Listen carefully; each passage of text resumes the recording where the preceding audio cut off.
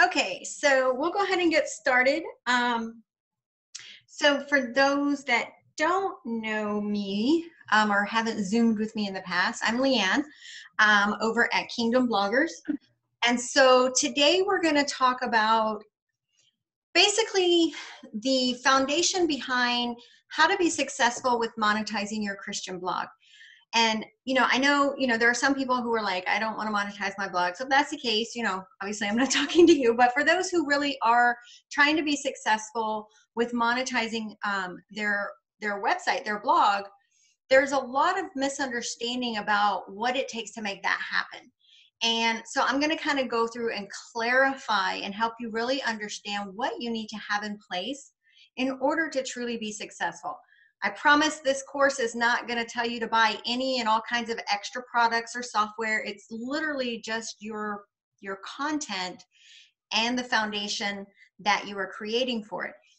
When we think of a business structure, someone who's going to, open a store, sell, open a shop, whatever, any kind of business, they have a plan. They don't just say, hey, I'm going to start selling something today, and then it happened, right? I mean, maybe some people get lucky, but that's really not how it works.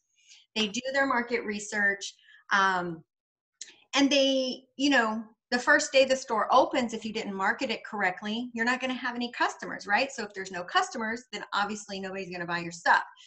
So when it comes to your blog, you kind of have to look at it in that same respect. You have to do some research. You have to put in the kind of the blood, sweat, and tears, if you will, to lay that foundation, and don't just take it with the wing it approach. And unfortunately, that's how most people go about it, and not just as Christian bloggers, but really in any new blogger.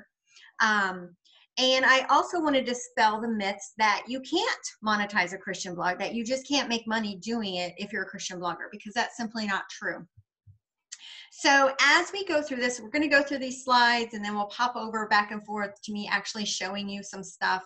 We're going to go through some of my my affiliate dashboards, like programs I'm an affiliate for, so you can see, how the sales are happening and all of that. So as we go through this, I would ask through the actual lecture that if you have a question, post it in the chat. I have everyone muted. So this is just so I can, get through the actual presentation. And then at the very end, I will open it up to where you can unmute yourself and then ask questions as well. But as we go through the different slides, if you have questions about that specifically, please just post it into the chat and I will try to answer it. Okay, so the fundamental basis of monetizing, and I really take this to heart as a Christian blogger, but this message applies regardless of what niche you're in. But you are going to be successful when you make the focus of your efforts serving, not selling. If you approach this with the idea of what can I get my readers to buy, like what can I promote to them so they'll buy it, that's not going to convert well. When you take a step back and really put serving first, just as we're kind of supposed to do as Christians, when your efforts are focused on serving, those sales or the sell actually happens naturally, organically, without any real effort, right? And so that is something you have to understand up front. Don't look at this as what can I promote. It should be how can I serve. And when you do that, the rest of it will totally make sense. So, okay, I'm gonna scroll through here. So the most basic answer to how do I monetize my blog is simple. It's satisfy the search query.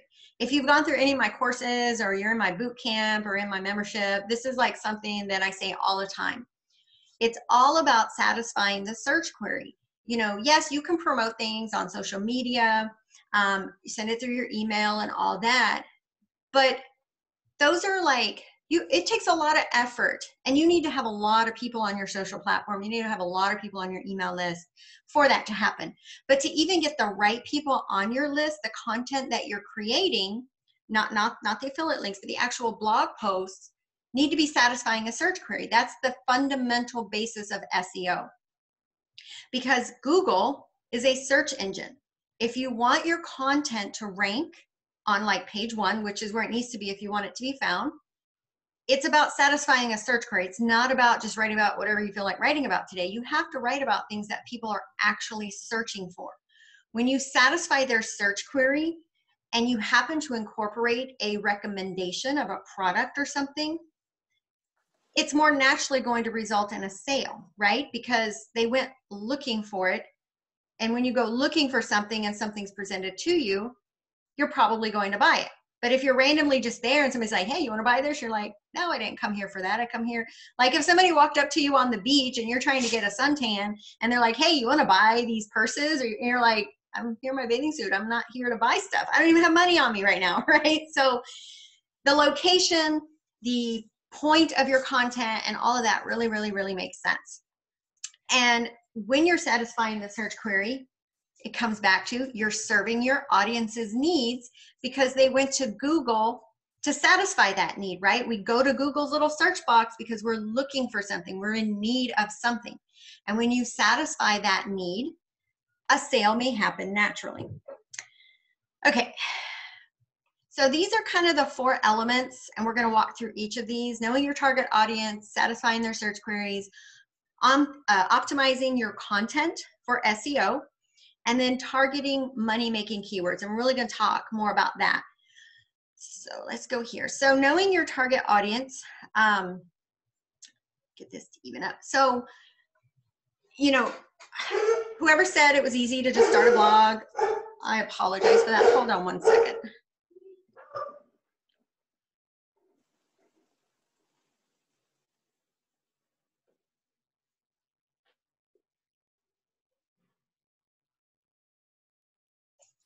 Anything can happen live, y'all. I have random teenagers spending the night in my house and my dogs didn't realize it. So, okay. Anyway, so knowing your target audience, even in a business, when someone designs a business like a brick and mortar business, they create that business with a very specific person in mind, right? Is it a woman is your primary target? Like it's a women's wear? Is it men's wear? Is it shoes? Is it, you know, pet owners? Every business has a target audience. Even churches have a target audience, right? Different churches kind of cater to bringing a certain type of people. Some are more catered to the millennial generation. Some cater more to the older generation. And when I say cater, I mean in how they market their materials. You know, are they more available on social media or only just via print? So marketing is important to bring the right people who are going to respond to the message in the way that it's being put out, right? And so your blog, the same thing. You have to have a target audience that you're trying to reach with whatever it is you're writing about. It can't just be, I want to share Jesus with everybody, because everybody needs something different in how they receive the message or whatever it is that you're talking about, even parenting topics. Are you trying to reach moms of newborns or moms of like 16-year-olds who randomly bring people home and you don't know about it, right? Like it's different in how you would serve them. It's also, hey, not about like, so I don't say this to be nasty. This is said with love, but it's not about you. Like nobody cares what you did last summer or how you feel about what, you know, whatever. Because if they're not going to Google for that search query, it doesn't matter. And so nobody's going to Google to say, what did Leanne do last summer, right? Like try to put it in perspective. So you can't just write about whatever, whatever you're feeling, whatever's, you know, whatever. It needs to be targeted to your audience based on their search queries, right? So long story short, you need to research your audience. You need to know who they are first, and then you need to research their search habits. Like what kinds of things are they searching for and how are they searching for it? Because at the end of the day, that is how you get them to your site in the mode of wanting to purchase something, or in the, like their mindset is I'm searching for this because I want to buy it, right? All right, so now we talked about that, satisfying your search queries. It's not about you. You have to figure out the exact things they're looking for. And I'll give you some basic examples of how to kind of figure that out. But if it's, you know, sometimes we know there's things we want to share with people, And we know they need it, but if they're not looking for it, they're not going to find it, right? So that's kind of the whole concept of satisfying the search query. All right, so content that's optimized for SEO, and this is where, I'm not going to go too in detail on this because that's like a whole lecture in itself. But just to, you have to optimize your content for SEO. So search engines will rank it on page 1, and then people will find it because they went looking for something related to that. So something as simple as, how to do a prayer journal, right? How do you get your post about how to do a prayer journal on page 1? There's a lot of variables that go into it, too much for this conversation. But you can't just say, hey, check out this prayer journal. I really like it. It's one I got last week and, cool, right? And I know your content would probably be a little more than that, but I'm saying like you have to, there's a lot of stuff that goes into making it a good post that will actually get up like a page 1 position, right? And there's like 10 spots on page 1.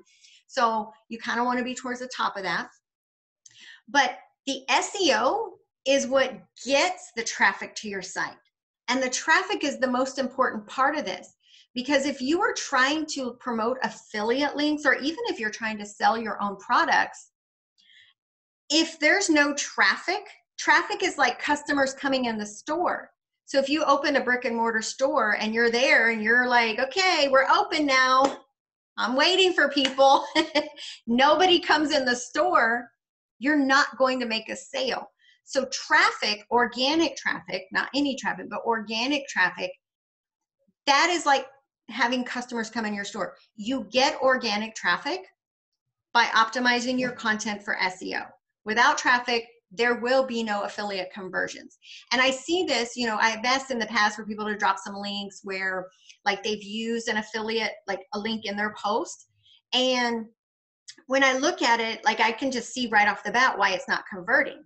Like there's no optimization. The content actually was not satisfying a search query in and of itself, but also the product they were trying to promote didn't match what's somewhat of a search query they did have, right? So it's important that that search query follows through from the search for the content to the product you're recommending. You can't just haphazardly say, here's a great thing I like, you should check it out.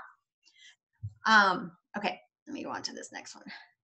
So targeting money-making keywords, this again goes into satisfying the search query.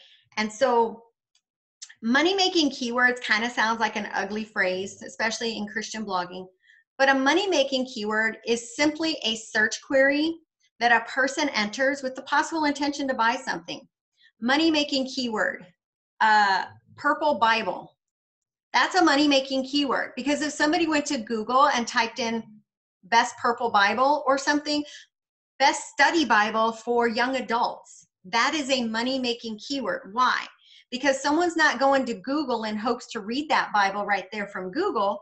They're probably looking for it because they want to buy one, right? So targeting those types of keywords. Now, that's a product keyword. Another money-making keyword would be how to make a DIY prayer journal, right?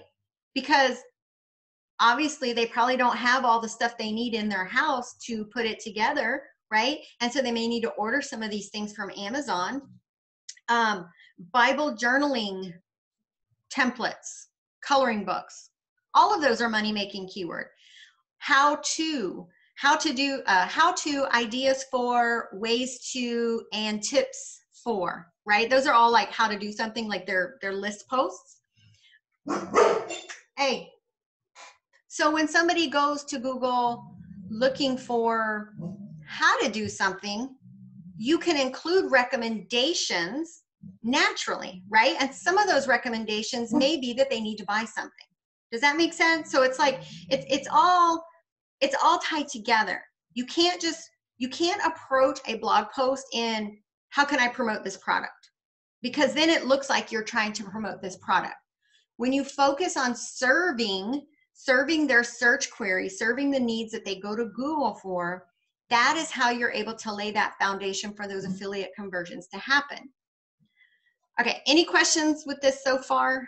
I do apologize. My dog knows there's random teenagers upstairs and she's not happy about it. Okay, so let's come down here. So again, we're going to go through this presentation, and then I'm going to hop over into Google, and we're going to look up some stuff. So the biggest takeaway is you can't expect affiliate conversions to happen overnight. You may get lucky here and there with a few, but SEO takes a little time, right? SEO could take a few months or longer, and longer really, because you can get some at first and then it will grow. But you can't expect to put a link in a post today and make money off of it tomorrow. When backtrack a bit to the organic traffic, where I meant like not all traffic is equal. SEO traffic, that's what you want. And or Pinterest. Pinterest is okay, but Pinterest isn't sustainable. So, you know, Pinterest should not be a focal point for your traffic. But the traffic that you get when you do blogger share threads, which I know many of you do in our different blogging groups, yes, that's a great way for us all to connect with each other. But if you are using those groups as a sole source of where your traffic is coming from, like if you stop doing them for a week and your traffic went kaput, then that's not real traffic. That is, I do something for you, I visit your site, you visit my site. I am not there to buy something. I'm there to click on your post and look through it because you looked on mine, right? So I very much encourage, and anyone who's been around me an amount of time knows, I don't do them myself, but I really encourage everyone to take a step back for them. Like if you publish a new post and you want to share it that day, that's cool. But if you're doing them like every single day, or you're sharing the same post every single day, like it's just not real traffic, and it gives you false hope because you're seeing numbers that aren't real. Because once you stop playing in those groups, participating, that traffic goes away. Nothing that you are trying to accomplish is going to convert. Subscribers, affiliate conversions, none of that, because those people aren't your target audience. You're not writing for them. You're writing for the people who are going to Google to find answers to their search queries, right? So back to this topic, that's why it's not going to happen overnight. So when you focus on the SEO and take the time to really put that SEO foundation on there, you will see, and I'm going to show you exactly what I'm talking about on my line here in a minute. Over time, it's going to do a steady, and you may have some little ups and downs here because of traffic spikes for whatever reason. But the big picture view, it's going to be a very steady uphill, and that's what you want, right? Also, when it comes to monetizing, because we're not just talking about affiliate marketing here, but a lot of people start with affiliate marketing, so that's kind of why I've been kind of peeing on that. But to truly be successful in the long haul with monetization of your blog, you don't want to put all your eggs in one basket. Affiliate marketing is a basket, right? That's one piece of the puzzle. You want to look at over time. Don't try to do this all at once, obviously, but diversify. There's so many different ways you can earn income through your blogging platform. You know, creating digital products, prayer journals, you know, different types of printables, things like that, Bible studies, all that kind of stuff. A lot of people have an Etsy store on top of these other things. Creating courses. Obviously, I have mine that are blogging, but I have some people that I follow who they have courses on how to do Bible journaling. They have courses that are actually led Bible studies, right? With like a Facebook group where they do them there and things like that.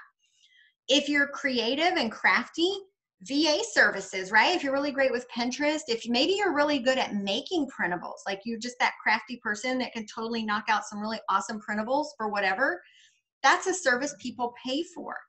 So the long-term goal of monetization is not just going to be focused on affiliate marketing. However, with the exception of VA services, all of the rest of these all come back, including affiliate marketing, it all comes back to SEO. Because when the people find your content naturally, they are more in line with what it is you're offering, because they literally went looking for it, so they would be more likely to buy it.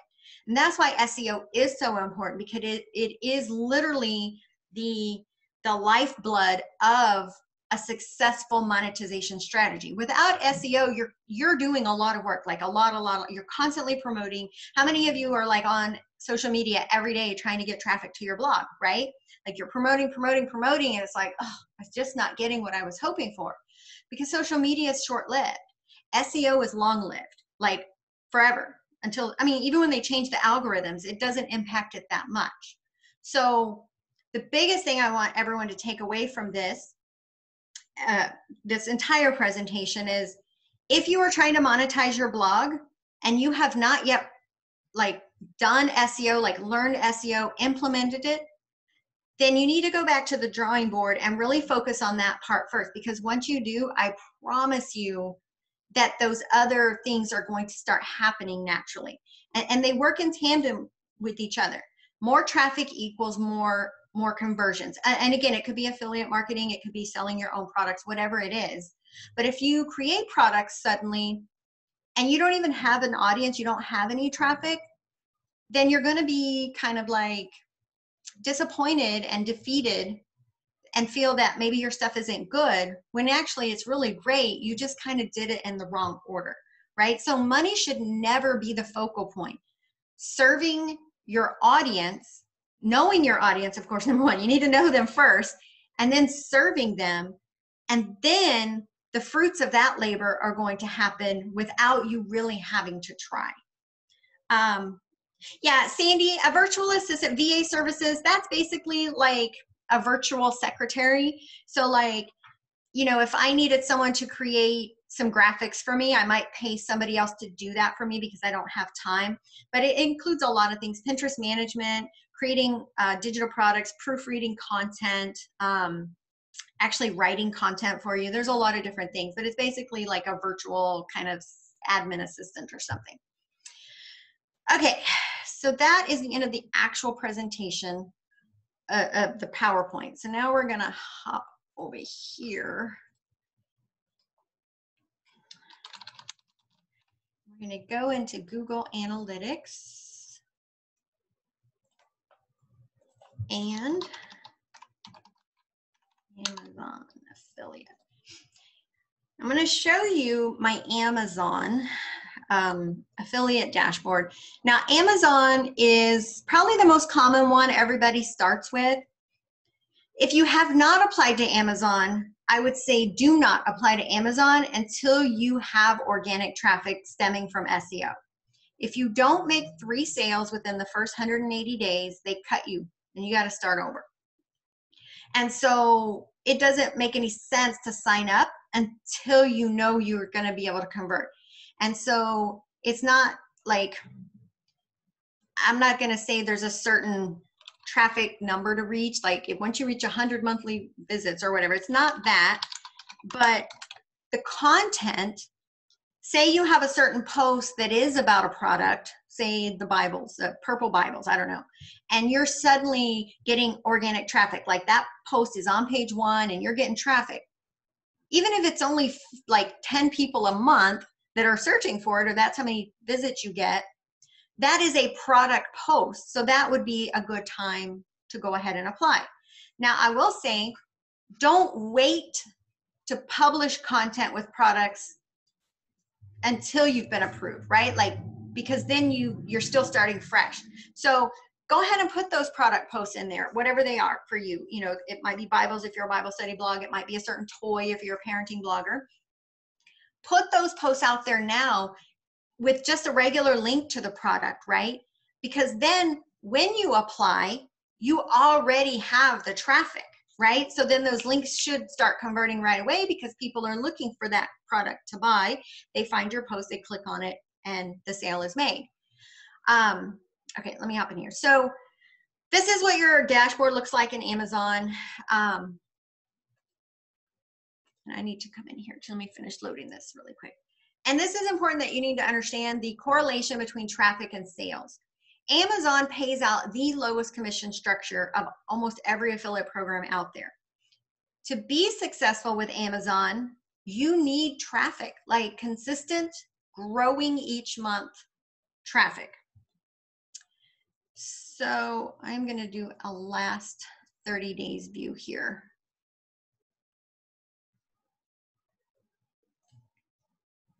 So we're just going to do July through August.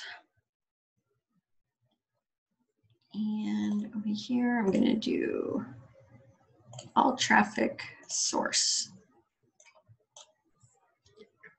All right, so can y'all see this? Is it covered up at all? I want to make sure I can still see this chat box. So this is from July 1st through August 31st. So it's for a 2-month period. So during that 60 days, I had 97,000 sessions coming directly from Google, right? Now, I know that may seem like a lot. Most of you are just starting. This blog is only a 1.5 years old, okay? So this is not a blog that's been around for like 10 years. But it was started based on SEO, and that's why our traffic has grown so quickly. But the point of this is 76% of my monthly traffic comes directly from Google searches. Several of the posts that I have ranking on page 1 are actually product-minded posts, like the best Bibles for, I don't know, teen girls or blind people or whatever, right? They're targeted for a very specific product-minded search query. Because those were SEO'd for specific products and they're on page 1, I'm getting the traffic from people who are literally looking for something to buy. Therefore, the link in those posts is more likely to convert to a sale. And I know that's where this is important because, again, I'm a blogging blogger. So obviously I do make money from blogging stuff, my courses. My affiliate income is actually very little of it has to do with blogging. Because Kingdom Bloggers, that content is all faith. My blogging tips, I have like 2 posts that are blogging tips that rank on page 1. I don't get a lot of traffic to my blogging stuff. So the rest of the content on my site is actually Christian-minded content. So I'm going to do a custom date range here. And we're going to go July through August. So I'm right now averaging about 150 to 250 a month payouts from Amazon. It fluctuates. At the beginning of the pandemic, it went up pretty high because everyone was searching. It'll probably go back up around November because Black Friday. So it does kind of go up and down during the year, but it's still consistently between 150 and 250. But I can see in here what products are actually converting. And it's all my Bibles. These are all my product posts, right? Now, you know, with Amazon, if they click the link and they buy something else, like they don't even have to buy the thing that you're recommending, whatever they check out. So if they click on your Bible that was like $5 or $10 and they don't even buy the Bible, but they spend like $500 on other stuff, you earn the commission on the entire basket, right? So getting those cookies in there is important, but it's also important because you can see, I mean, there's some other random stuff in here. There's my giant super print Bible on my post for the one for people that can't see. These are all my product posts is the point of this, right? So figuring out what products relate to your particular demographic, your target audience, and it could be anything. I mean, you know, if you're a parenting blogger, like a certain type of toy that is a hot topic, and these aren't like review posts. These are simply like you giving it as a recommendation for, again, the tips or the how-tos, or actually SEOing it for the product itself, right? You can get ratings, reviews and stuff through Amazon, like where customers review it, and base your assessment off the reviews. Like if you find one that has like thumbs down and like 1 star, I would not recommend that. But finding the products that are like the top products through Amazon and other selling platforms, that's how you can list these top 5, I don't know, fire trucks for toddlers or something, right? Like the things that moms buy for their kids. If you go to Google doing a search query or you go to Amazon, then so are other people. And so you want to get yours to be the one ranking. The more traffic you have coming organically to these posts, the more these revenues are going to go up, right? And so with Amazon, it does take a lot of traffic to really see any significant, but I do promise you, SEO will help you start that. I have one, Barbara, she does Bible journaling. I mean, it took her forever to even get like her first payout, but now she's starting to see like every day she's making at least like one Amazon sale, right? And she got a payout, and then she got another payout. I have Erin who does book reviews and all things bookish for Christian book readers, and her blog is all about books, and her commission, she's actually getting a payout every month now, right? My payouts, I actually didn't get my first payout from Amazon for almost 7 or 8 months from when I started the blog. It took that long to get traffic to the right post and get enough traffic, because with Amazon, you have to make like $25 before they'll pay you. And so I got a payment, and then the next month I didn't get a payment, and then the month after that I got a payment. But it took about 7 months to even reach the minimum threshold for my first payment. And now, a year and a half later, well, actually a year from that, because that was last summer, I'm up to between 150 and 250. I would expect next summer to maybe be double that, right? Because my traffic grows every month. Your traffic has a direct correlation to your income earnings. If you don't have traffic, you can't expect to have the income. Let me say that's about where I'm at. Okay. Okay, so this is Amazon. Again, like I said, if you've already been approved for Amazon and you get kicked out, that's fine.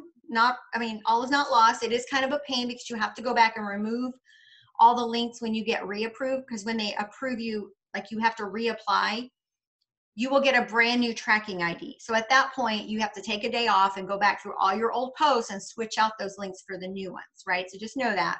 But it's not like all hope is lost if you get kicked out. It's just kind of a pain, and takes a little time to get it all sorted out. But Amazon is not all there is. There's a lot of bloggers that offer stuff, right? There are other selling platforms such as Share a Sale. Again, it's knowing your target audience and the types of products that they're wanting to buy. Let's see if I can get this to log in.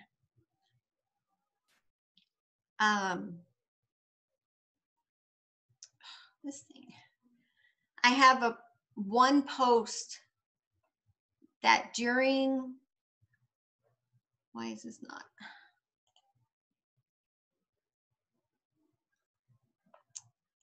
Not letting me log in. Oh, there we go.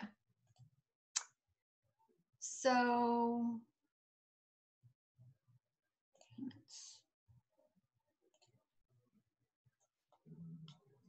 and this is a combination of a few blogging products from my courses, but it's mostly, sorry y'all, trying to find.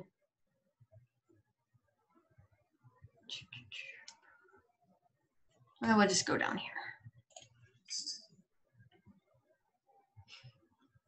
Cratejoy is a good one. Cratejoy is like a subscription service, but literally they have a subscription for everything. Every day, these are from the 29th to 23rd. They're only like $1 here, $2 there, $4, but that's consistent. They're all coming from one particular blog post on my site. During, I think it was like, well, March, April, the very height of lockdown for everybody, there were, I know I can see my payment setting, past revenue, there we go. That one post alone was generating by itself about $300 a month from people buying subscriptions for whatever, right? And so these are just to show you from Share a Sale. I could show you like my tracking sheet that I write it in, but of course I could totally make up those numbers and y'all wouldn't know the difference. So I want to show you in these reports, like the actual payments that I receive from these. And again, these are not mostly blogging products. Cratejoy is all not blogging at all. There's a few others in here for different things that are not related to blogging. But you can see, again, it fluctuates over time. But every month I do get a payout from this. It all stems from very specific content that was written based on a certain search query for a money-minded keyword. And because of that, it converted to a sale. All right. Are there any questions so far? These were the two main ones I was going to show you. I'm in a lot of different programs, so What types of product subscriptions are on ShareASale? Okay, so Cratejoy is the company, but their affiliate program is hosted through ShareASale. So ShareASale is sort of like, you know, some companies have their own HR department and you like get hired at the company, but then other companies use like a hiring service to hire their employees. ShareASale is sort of like a hiring service, but for affiliate programs. So they manage everything.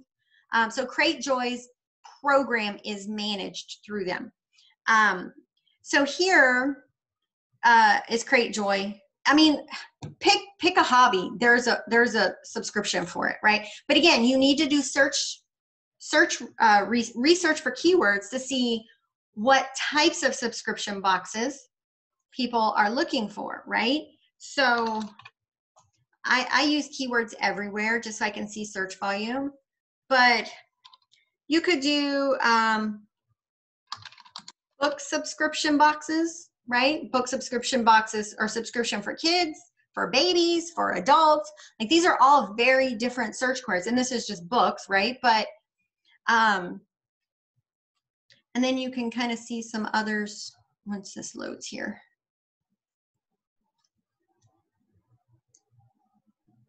Like the one for kids was a whole different one. I mean, you could do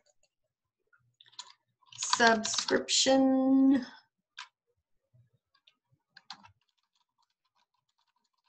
for women, right? And then in that, there's like millions more. Actually, a really great place to start is to go to their blog. I think it's on here. Top gift boxes. If you sign up for their email, like every month they send you like a blog post that has like the best of this or that. And then you can use that to kind of go do your keyword research to see if any of those actually would make sense for your audience, right? Mari says, regarding Amazon, does it make a difference if the link is text or image? Are people more likely to click on one versus the other? That's a great question. So let me go to Amazon. So there's 3 ways to insert links with Amazon. I'm just going to pick a product here.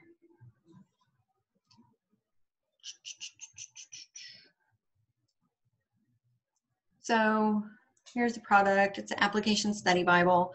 So you have a text link, an image link, and an image plus text. The image or text plus image is the one with the yellow wrapper on it, the shop now, Amazon.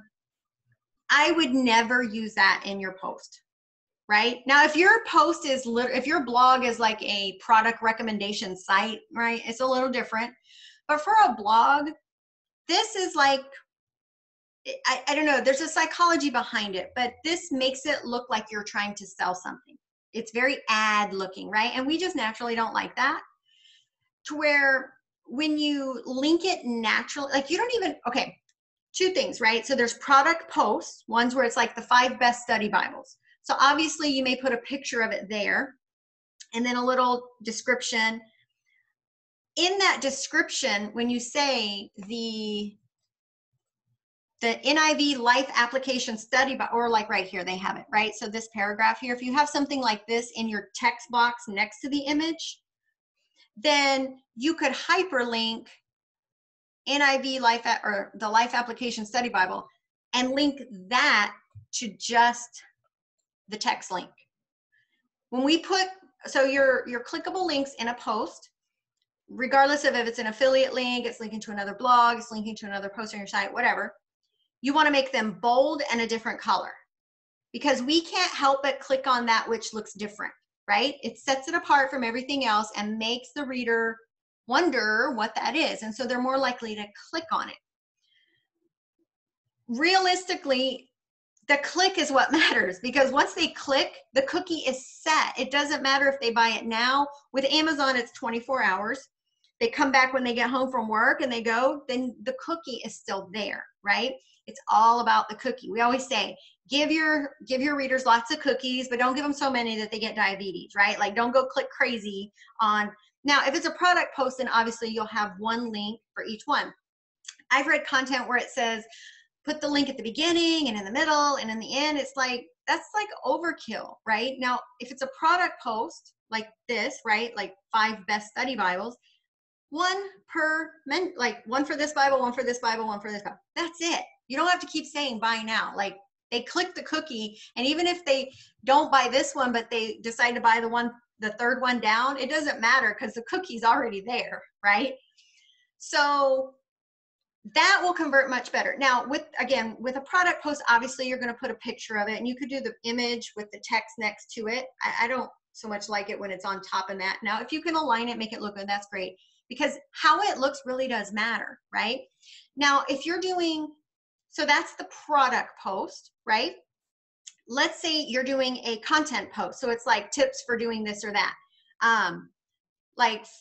The best, how to study the Bible for beginners. Say that's your post. It's a how-to post.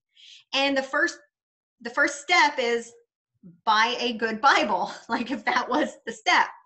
In your paragraph, you could say, I really like the NIV Life Application Study Bible because blah, blah, blah. There's no need to put a picture of it. It's a simple reference, right? The post is not about this Bible. The search query wasn't about this Bible. It was about the how to do it. And now you're offering a recommendation for that particular tip. That is where a lot of your content, now, obviously you want to incorporate product posts. They're very direct, those types like the Bibles or whatever your thing is, right? Specific products. But the majority of your actual content on your site will be content like how to and recommendations and this and that and whatever. And so you don't make it about focal point of this product in those posts. It's a simple side mention, right? Oh, by the way, if you need a book, here it is. And then you go back to finishing whatever the search query was, finish explaining how to study the Bible if you're a new person, new beginner Bible reader, right? The post is about that, not Bibles. And that's where a lot of people make a mistake is every time they recommend something, they put a picture of it, and that just busies it up, and it's just, it does not convert well. So all of that to say, never, ever put these in your post, because they just don't. They're very ugly. They take away from the aesthetics. Your site could be so beautiful, very well laid out, and the colors, and and then it really takes away, and people are less likely to click on it. Okay. So I had one question that someone sent me. Let me pull it up here. When they registered, they posted this question. So let me answer that really quick. Serene says, my question is this. I understand how it works. We send leads to the company, which earns us commission. But this also means the next time the company runs a promotion or sale, they will get to email our leads first, which means our leads would now buy directly from the business instead of through our link. Okay, so this all goes back to understanding cookies. So if you, again, they click on your link, right? They don't buy it right then and there. Now, with the exception of Amazon, because Amazon is only 24 hours, right? I say with the exception. So even though it's only 24 hours, I mean, especially now, pretty much people are shopping daily on Amazon, right? Like some of us do that even before coronavirus because we can't put it all in one shopping cart. We just every day come up with stuff. So even though it's a 24-hour, the fact that it is the most shopped website like on the planet adds to our benefit. But with most other affiliate programs that you join, your cookie could be good from anywhere from 7 days to 365 days, right? And so they could click on this link today, not Amazon. Let's say it was Cratejoy. So Cratejoy is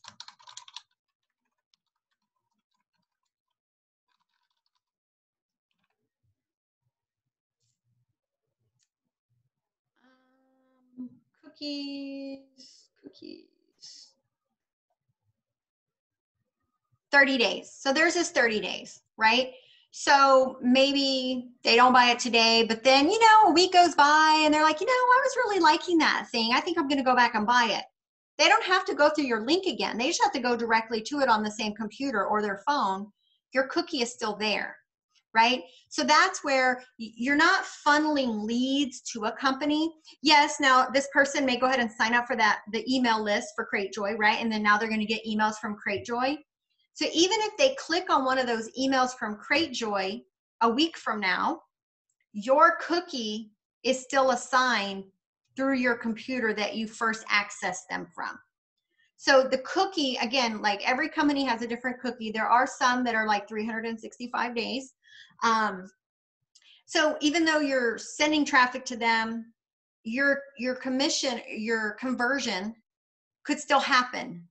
And a lot of times it does, simply because today they weren't in the, or maybe they just didn't have their wallet with them, right? And so they got to do it when they get home. Then the cookie will still be there. Now, obviously, if they do it on first check it on phone, and then they go home and log into their computer, the cookie doesn't follow between devices. So that, I mean, sometimes you'll lose it there, but generally most people do all their shopping online from their phones anyway now. So, oh gosh, Sandy's leaving for a tornado warning. Okay, be safe, Sandy. Okay, so again, Serene, the cookies, you will still continue. And, you know, again, that's one person, one visitor that clicked on your link. When the link, the location of that link, the blog post that you put that link in is properly SEO'd, it's going to just continue getting traffic. And more traffic comes, more people are going to actually buy, and so forth. And then again, if they don't buy it today, but they buy it later, your cookie should still be there depending on the length of the cookie for that particular merchant. So, okay, any questions about this? Any other questions about this, I should say? Somebody told me they were going to have like 1 million questions, and who was that told me that? Let me see. I'm just going to open up Facebook really quick to make sure if anybody couldn't access the call for whatever reason.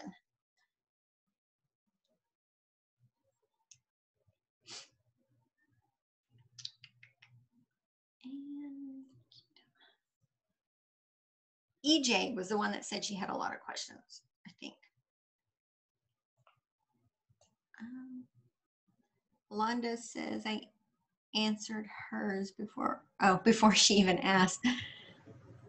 Oh, that was Alonda. Okay, I thought it was EJ. Okay. So again, I mean, you don't need fancy software. You know, I mean, what it comes down to is knowing your target audience, not trying to sell a product. And again, this applies whether it's affiliate marketing or whether it's your own stuff that you create.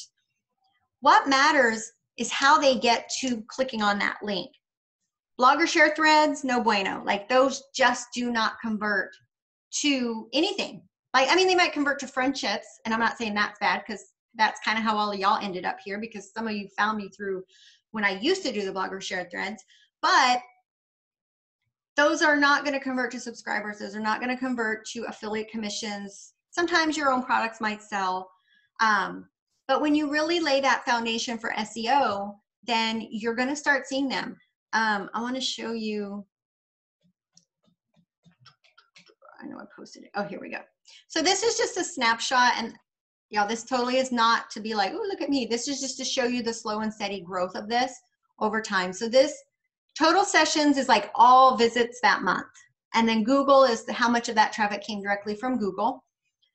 Once it starts multiplying each month, right? Each month will be higher than the month before. None of this comes from Pinterest. This is directly from Google. Now I'm at about, what, 70, so 53,000 out of 70,000 comes directly from Google. These are some, so Cheyenne, she is Rosevine Cottage Girls. Some of you may know her. I don't know if y'all can see that. I don't think I can make it bigger. Can I make it bigger? Well, that didn't help. So she started working on SEO last summer, and she really got hard on it like earlier, the beginning of this year. She really started hunkering down. And so in January, she was at about 200 monthly sessions from Google. And in August, she closed out with 9,275, right? And the flip side of that is her income from Amazon is going up. She has affiliates through other programs because she blogs about, she does home decor, recipes, gardening. She has a lot of, she's like all the homestead queen. Her site's really awesome if y'all haven't visited her. So she markets a lot of stuff beyond Amazon, and those commissions are starting to grow. Plus, she's also started creating her own products, selling them on Etsy and some other places, and they are actually converting. Erin is the one I mentioned, the bookish blogger. Same thing. These are her, so this is actually like Google. You can see here, 61% of her traffic comes from Google. And again, her site is all about books. So book reviews, types of books, authors in the Christian niche or genre. And because all of these posts are coming to page one, she has devotionals, because technically those are books, right? She's starting to see her Amazon commissions go up. Let me see, who else do we have here? Wendy, One Exceptional Life. Some of you may know her. She's been hard at it. And hers is kind of a difficult one just because of the topics that she writes about. She sometimes finds it hard to find topics, but her traffic is going up, as is her affiliate through Amazon. She's also started selling her own products. Karen is in, actually Karen is, she's a Bible studies type blogger. She went through my boot camp like two classes ago, I think. And she's outside of the US, so her traffic is coming along. And again, for those of this group that were monetizing, they've already started reporting that their commissions. Oh, this is Barbara. She's the Bible journaling blogger. She's up to almost 1,000 organic monthly searches. And she has a really cool product that is now converting fairly well, because again, how people are finding it. So again, like your success all stems from SEO, because SEO is how you get your customers, your traffic. And without that, you will just be spinning your wheels and still not like seeing anything in your bank account if that's what your goal is. So close this. How do we get off of that? Oh, there we go. All right. So any other, oh, Christina, sorry. Christina's a parenting blog, Christian Parenting. She's the same. She's up. So yeah. All right. I know you guys got some questions. Like what is your biggest struggle with monetizing? Is it trying to figure out the products? Is it trying to, how do you find product-minded keywords? So Sarah, what is your, like, what's your niche? What's your blog about? Open this, Google. Christian mental health and mindfulness. Okay, so this one may be one similar to Wendy's that'll be a little more difficult to find things, right? So again, every blog is monetizable, some more than others, and sometimes you really have to get creative.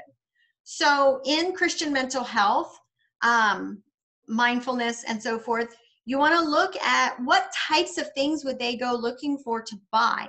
You know, I'm thinking along the lines of maybe, since it is Christian mental health, prayer journals, like if you have a faith category, right? Then things like a prayer journal, because through, you know, dealing with mental health as from a Christian standpoint, a lot of it's going to be biblically based, and prayer has a lot to do with that. So looking up prayer. Also, there's other bloggers who actually have courses that they've created to help people through mindfulness, through, I don't want to say mental health, because that's kind of a medical word, so you kind of have to be careful with that. But books, different types of books that you might recommend, the best books. So books.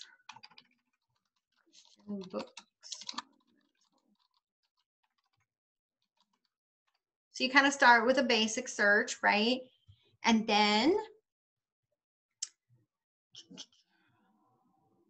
whenever, so this has some search volume, not a whole lot, but still that's, I mean, as long as it's not zero. Oh, here we go. Well, books about mental health and Jesus, grace for the afflicted. I don't know what that is. So you would just kind of start going through here and you'll find mental health devotional. Actually, there are some Christian bloggers who create stuff like that, different or maybe that's something you could create and sell, again, through content keyworded for similar stuff. Best Christian books on depression. So these are actually things people look for in your general topic area, obviously with the intention to buy, right? And again, you may have to do a little more research than, say, somebody who's just doing regular Bible studies, right? Because it's a little more focused. But I assure you, there are things out there. It's just the taking the time to sort through all of these results and finding the ones that actually lead to something that they're wanting to buy. But don't discount the Christian bloggers out there. And here's the thing, a lot of Christian bloggers have created, I said this before, have a lot of great stuff that they have, courses, devotionals, books, different things. But unfortunately, you're not going to find them when you're doing search queries because most of them started without doing SEO first. So they're doing all the work and promoting their products, maybe via social media and stuff, but it hasn't made it to search results because they didn't implement SEO, right? So if you can reach out and like ask around different groups, somebody knows somebody that has something on this topic. I know I've seen it in the different groups I'm in. I'm actually putting together a list, or adding to the list, I should say. It's my top affiliate programs for Christian bloggers. And I'm adding a whole section that is all Christian creatives who offer affiliate programs and what it is. And I do know one of them in there has something to do with mental health. So I'll share that link as soon as I finish updating it. How many times is it appropriate to link to the same product in a post? So like I said, if you're doing a roundup product post, so like the 5 best study Bibles, one time for each one. Like you have each Bible listed there, put one link per Bible. That's it. If you're doing a review post, like literally it's a review of a product that you've actually used, I would say use it maybe twice, once in the beginning, once at the end. Don't use it any more than that. I mean, that just becomes overkill. Because then it's like, why do you keep linking me over to that product, right? You keep giving them a link to click, they click it, and it doesn't lead to anything new. All it takes is one link to get the cookie. That's it. How long does it take for a website to become authoritative on Google? So this is going to differ for everyone, depending on what you write about, how well you optimize it.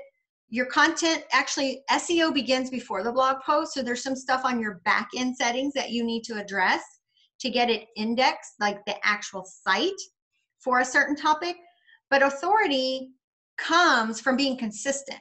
The more you write, and this is where, you know, focusing your target audience and the categories that you have, that they're very specific, they don't really overlap it very much, and that you're consistent. Like if you're writing about, you know, Jesus on Monday, and then on Friday you're writing about travel in Europe, Google's like, I don't even know like what's going on here.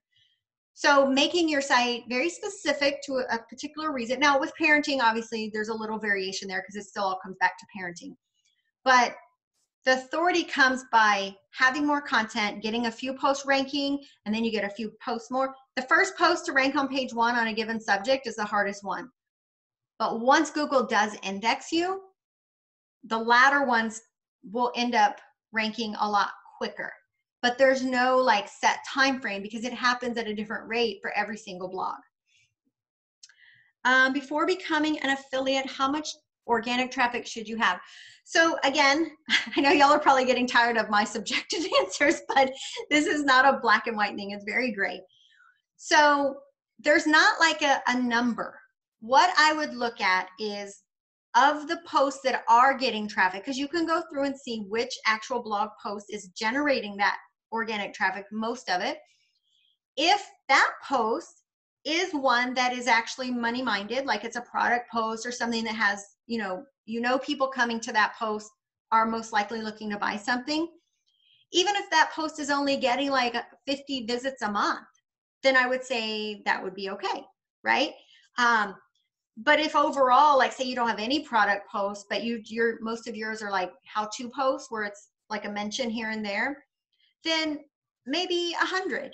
Like the point is that if you have 100 visits this month from organic traffic, you should expect that next month it would be 200 because each month is going to build upon itself.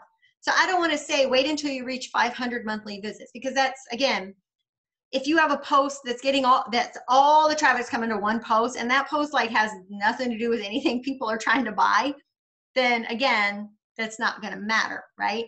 But the bottom line is that it's consistent, and that from 1 month to the next it starts growing. But remember, don't wait to apply for affiliate programs before you create content that is money minded. Create that content, those product posts and how to and all that. Include links to those products, but of course it's not an affiliate link, it's just a regular link. Keep track of those. And then when you do get approved for any program, go back and switch them out for affiliate links. But if you're just not getting any traffic at all right now, or it's up and down because of Pinterest, it's really not going to benefit you to go searching for programs to join, right? Focus on the traffic right now, and then take a look at it after a couple of months and see if it's from 1 month to the next actually improving, right? Not doing this, but actually a slow and steady upward bound. Marcy says, how many posts a week should a blogger post to rank on the first page? Obviously with SEO, please. You know, that's another one. It's not, because okay, how I said, it's going to be different for every blogger. There are certain topics that are a little more competitive than other topics, right? So like me, my SEO post will never rank on page 1 because I'm competing with Yoast and Moz and these high ta-da sites, right? I know that. I don't care. I don't worry about those. In the general Christian stuff, I mean, you could write on one topic and literally it could go to page 1 in a couple of weeks. And then next week you publish a post and it could take 6 months for that one to make it. Like there's no actual formula to say how long it's going to take. What does happen though is being consistent. So as far as how many posts per week, most people just do 1 a week, but you are consistent with that 1 a week. If you can, in the beginning, when you're really trying to bump up that SEO juice, like as a new blogger, if you can knock out 2 posts a week, even better, right? But I think on average, most everyone goes with the 1 a week, but it's consistent. The topics all make sense to each other. They're not going off in left field here and there and just randomly writing about stuff. They all follow suit for a particular category. And I will say this too. So let's say you have 3 categories that you write in. Write in 1 category for a solid month. So 4 posts in that category, and then in the next month, move to category 2 in the next month. And that way you're just flooding Google with, hey, this is what I'm about, Google, put me in this folder. And then that kind of can help. But what doesn't help is when you just randomly throw something into the mix that doesn't make any sense to everything else you've been doing. Can doing a product giveaway on our blog help with this? What's the best way to go about that? So a product giveaway really works better on social media. There's different ways. A lot of times if you get a sponsored opportunity with a company, they'll give you a product to give away to your audience just to promote it. If you're just, I would really ask why you're giving the product away. A lot of times you'll get a lot of people sign up who just want the free thing and they have no intention of buying anything or whatever. But product giveaways should really not be done via blog content. And here's why. When you publish a blog post, it's not meant for today. Blog posts are meant for no earlier than 4 to 6 weeks from today, right? Because it goes into the algorithm, and in 4 to 6 weeks, you can hope that people find it from search queries. Yeah, if you share the blog post on social media today, you may get something, but actually putting a product giveaway in a post, it just doesn't make sense, because by the time it gets picked up in the algorithm, you've probably already, like, the giveaway was already over. But you could totally do that on social media. But again, what's the goal you're trying to attain with giving the product away? You're trying to get them to buy the product. Usually if you're giving away something, people aren't wanting to sign up. They're signing up to get it for free. And people sign up for free stuff that they don't even need just because it's free. So the conversion to them actually buying something will probably be minimal. Alana says, this may be a little off topic. I have several posts on page 1, but they're for topics I don't really write about anymore. I used to be considered marriage, but I rebranded These posts are still on page 1. Should I keep them for the sake of traffic and try to monetize and keep them? I mean, if they're there, they're there. Try to optimize them for conversions. If there's a product, depending on what the topic is, I know a marriage blogger that has some really cool stuff that she's an affiliate. She has an affiliate program for her stuff. But yeah, I mean, if they're on page 1, take advantage of that for sure. Just don't write anything new on marriage, right? Because that's what's going to build your brand, so to speak, over time. But if something's already there, you may as well take advantage of the fact that it isn't a prime spot for an affiliate conversion to happen. Yes, Sandy, the replay will be available. It takes a bit to process it, so it'll probably be uploaded into our Facebook group later this afternoon. Tracy says, when you say switch out the link to Amazon, what type of link would you put in your post? Oh, so if you're not yet an Amazon affiliate, then if you are doing a product post that is the best, let's say the best application study Bible, right? Why are you not loading? There you go. So if you're not yet an affiliate, right, let's say Amazon, but you still need to get this content in there, and I'm just using this application study Bible because it happened to be right there, right? So you are just going to, okay, so see all this URL up here? Anytime y'all copy URLs that you share from like in Facebook or whatever, when you first, before you paste it, delete everything up to that question mark. The question mark begins the location tracking, like it's a tracking cookie for where this link came from. And so you don't really need all that. So you would erase all that and see when you, now it's just gonna go to the product, right? You could also share it here. I mean, you could get a link from that, but really you just need the product. And then this is what you would link to in the blog post. And then when you become an affiliate, then you will have this get link section here, and you just come over here, grab this, and then go switch it out wherever in your blog post you had the other link. Super easy. Well, super easy unless you have like a million posts to go back and do, then it may take you a little while. But yeah, you can totally do this. Make sure links to away from your blog, like if it's going to another site, that they open in a new window. But you can totally link to anything on Amazon and then just go back and switch it out. And the same, like if you had something that you were promoting from Target or Crate Joy, like get those Crate Joy posts out there, whatever. And then once you become an affiliate, then you just go switch it out for the actual affiliate link. But absolutely do not wait to get approved for an affiliate program to start writing content directed to the products that program sells, because that is, you need the traffic for the sale to even happen. So go ahead and get that traffic now, right? Get it. Because then you get approved and put the link in there, it's more likely to convert a lot faster. So let's take a step over to creating your own products, just really quick. We're coming up on the hour. That's okay. I like to talk. Amy says, should I go back and fix links? I have some link to Amazon with the full link. Are you asking about the full or the short link? Is that what you're asking, Amy? If so, you know, it doesn't really matter. The thing is, like if you share the link on social media, the short link is just better to just share than the long link. As long as it's one of them that comes from your little block, it really doesn't matter which one it is. Betty says, how well do Amazon links convert? So Betty, we talked about this a little bit ago. Amazon links convert, like I mean, some people may be anti-Amazon, but literally everybody on the planet shops at Amazon, right? Like Amazon has a monopoly on stuff. So because of that, even though they pay so little, they convert really well because people shop there. And even if they don't convert on the thing you're recommending, they're probably going to buy something later that day that you reminded them when they got into Amazon, like, oh, I forgot, I need to buy, I don't know, toilet paper, whatever. So with Amazon, you make commission on the entire purchase, not just what you were promoting. But Amazon links only convert if you are bringing people to click on them based on the right search queries, right?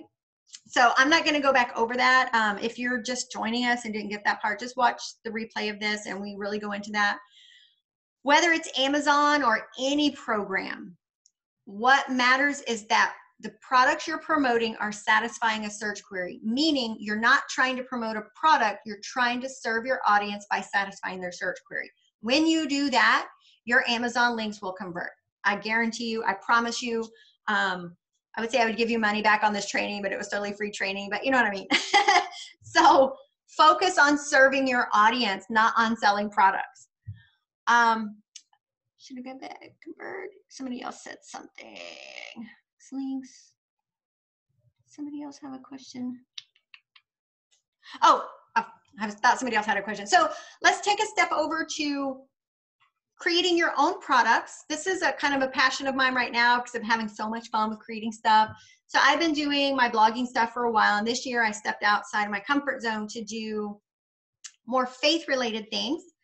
But here's the deal, and I said this before, just like everything else we've talked about, your vision needs to start with traffic, right? Search queries, not selling. So once you've gotten a lot of traffic, you start seeing a lot of traffic coming to certain posts, that would be the time to go and look at which posts are getting the most traffic. What are they about? Is there something that you can create related to whatever that search query is, right? That should be your guiding light, if you will, on what types of products you can create. If you have several posts that have to do with prayer of any type, you know, it could be on anything related to prayer, and those are like your top posts, like you're getting consistent traffic to that, maybe it's time for you to create a prayer journal or something simple. It doesn't have to be all crazy elaborate, like simple stuff. Printables are a huge money-making opportunity for Christian bloggers. A few weeks ago, I'll share it again. It's a list of like 100 plus printable ideas for Christian bloggers of all niches, right? They could be your freebies, but they can also be paid products. And I'm almost done with my printables course that'll be open hopefully in the next couple of weeks that shows you kind of how to go through that. But creating stuff, again, diversifying your income streams still has to start with the search query traffic. And so, like I said, the best way is to see what traffic you're already getting.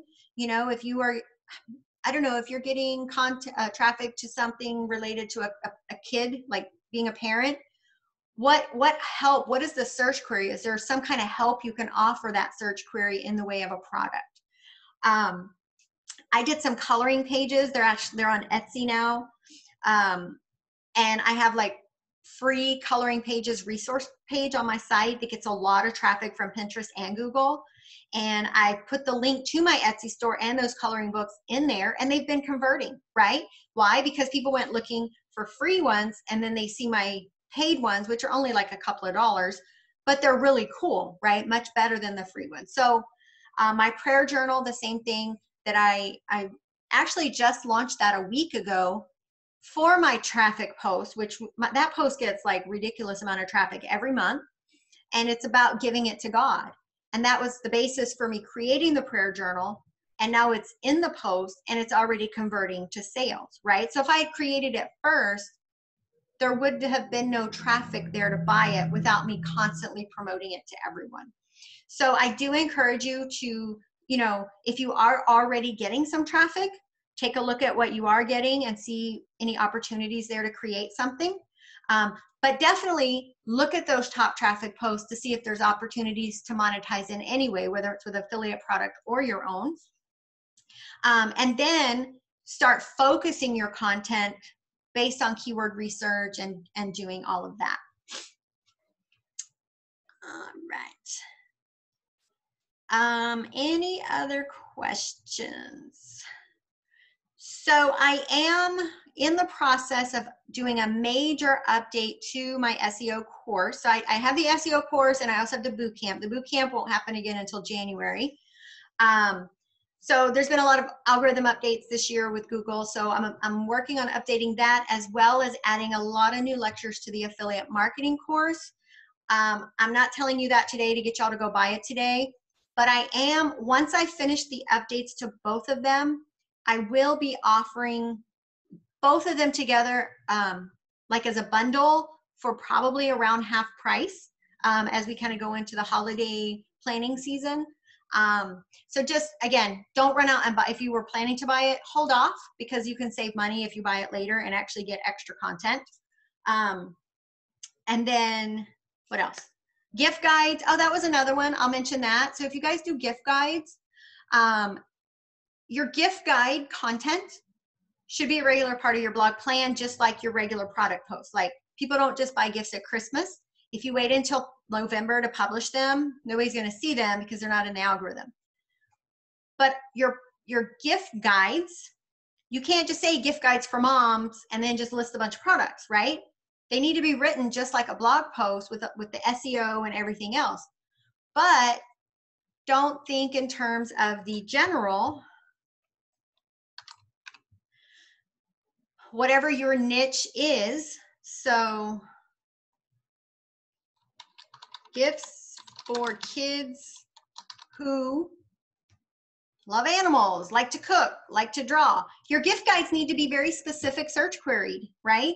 Like, there's so many. If you just do gifts for kids, well, every blogger and their mother's doing that, right? And there's no real SEO value in that, because the search volume is so high. So if you create lesser, and I say lesser, but these more specific, this is just ones for kids, right? Gifts for moms who just gave birth, who need a break, who miscarried, who like to cook, right? Be specific and intentional with your gift guides, but incorporate these into your 12-month plan. Don't just knock all of them out in November, right? If you do like one a month and then have a section for all your gift guides, right? Then later on, right before the holidays, if you have a great email list created, which you should if you're getting organic traffic, then you can like put them all together into an actual PDF with a link to each one of these blog posts, and then send that out to your email list, right?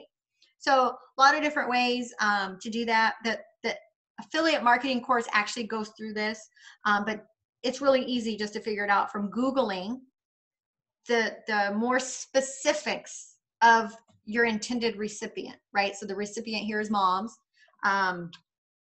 Here's one, gifts for a Bible study group. 40 people a month are looking for that, right? Gifts for teachers, gifts for Bible study leaders, small gifts for Bible study group. I mean, so it's not just like kids and moms, like even within the Christian type stuff, so Bibles and things like that, there's specific types of gift search queries, and your job is to what? Satisfy the search query. When you do that, your conversions are going to happen.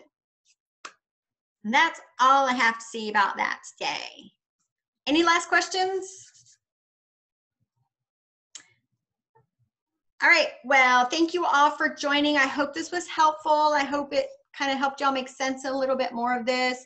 Again, I know monetizing is something many of you really need to do, like to provide for your families.